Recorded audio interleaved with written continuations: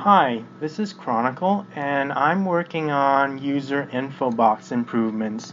It is basically adding new pieces of information to pop-up boxes which appear when you hover over someone's name.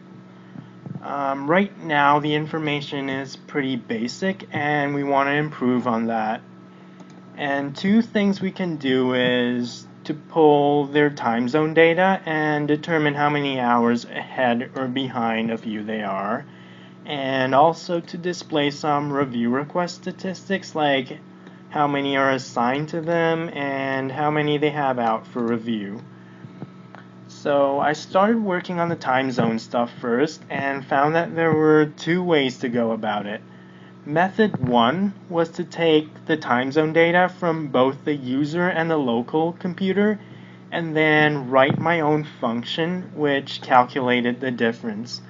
So this is the function that I wrote and tested, and then I integrated it into the review board code right here. Now the problem with this algorithm is that it completely ignores time zones which have a half-hour difference.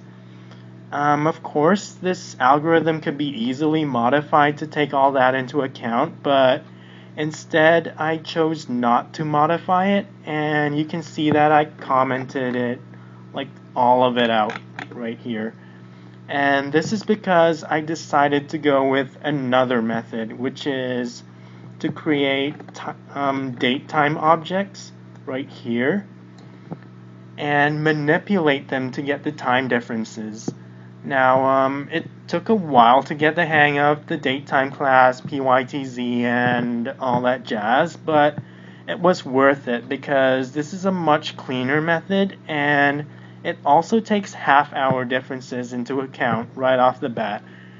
And one thing I found was that I did not even have to perform time delta calculations because, well, the UTC offsets are already stored in the datetime objects.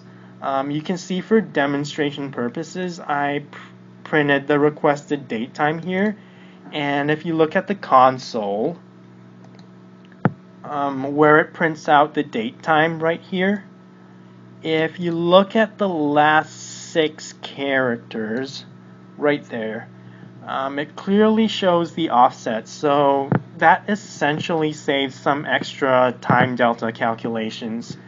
And so now if I go to my test environment, I have here a test account, and it's based in Moscow, Russia, which is in the MSK time zone, and that is 3 hours ahead of UTC. And this local computer which I'm on is in Ontario, Canada, which is 4 hours behind UTC. And now if I go to roll my mouse over this guy, it tells me that he is 4 plus 3 hours ahead of me, which is 7. And you can see the user review stats just below that. That is still very preliminary, and it's going to be the next thing I'll be hacking away at. So yeah, that's what I've been working on so far.